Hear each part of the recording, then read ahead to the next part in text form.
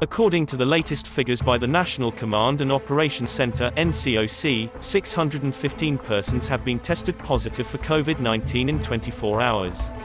14 deaths were also reported in last 24 hours by novel coronavirus as the number of positive cases has surged to 320,463.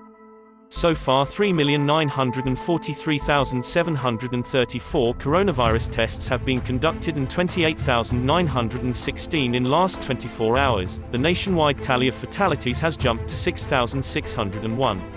305,080 coronavirus patients have recovered in the country, whereas 518 patients are in critical condition.